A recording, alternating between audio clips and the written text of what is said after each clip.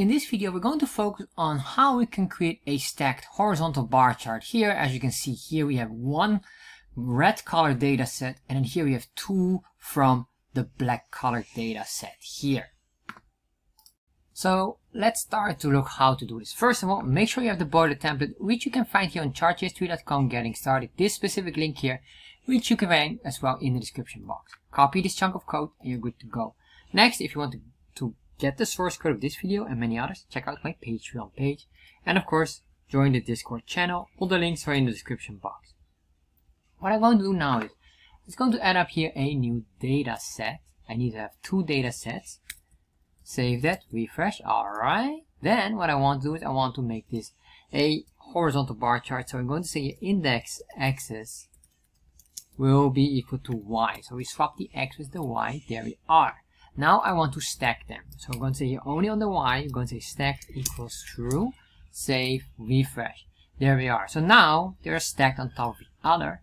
What I need to do next is a floating bar chart, but to make it really clear, I'm going to change the colors here.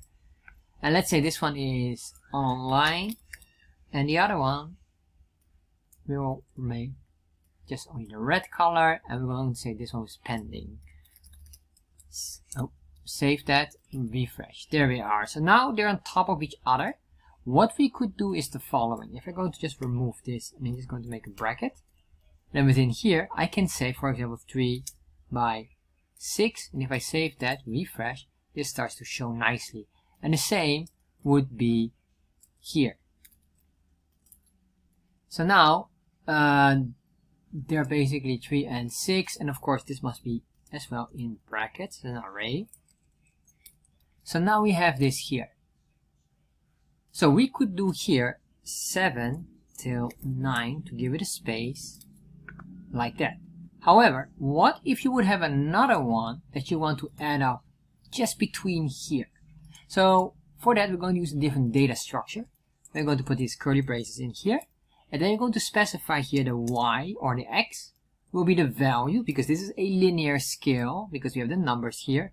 This here is a category scale. So we could say on this, we say the y, and we want to target specifically Tuesday. Whatever the label is, make sure you have an identical value. I'm going to copy this structure here, where I can just copy it all. Just put it in here. I'm going to change it to 7 to 9. If I save this, refresh, there we are. We could do another one by adding here, there's another item. And you could say here, as well Tuesday, but this one will be from 10 till 12. Save, refresh, and now you can see here we are adding up more and more values. If you want to remove these bars here, the skip bar, we can say here that's the border skip. You can put in here border skip false, save, refresh, there it shows it, or you can cut this, just put it in here so it will be applied on every data set that we have. There we are, and that's it. So we can control them because of the category scale here, or the category axis. We can control it based on whatever the labels are defined here above.